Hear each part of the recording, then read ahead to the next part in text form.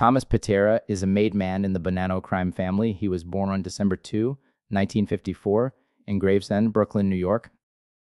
His father was a candy salesman and was an honest, hard-working citizen who did his best to provide and care for his wife and two children, his son Thomas and his daughter Teresa. Growing up, Tommy Pitera was bullied relentlessly. He had a high-pitched voice that made him a laughingstock of the neighborhood. Both boys and girls would laugh in his face. He was frequently attacked, slapped, kicked, and spit on. The bullying killed something inside the younger Pitera. It also lit a fire that would turn him into a deadly killing machine. After watching Bruce Lee's Kato character in the television series The Green Hornet, Pitera was certain he had found his calling. He would become a martial artist after persuading his mom and dad.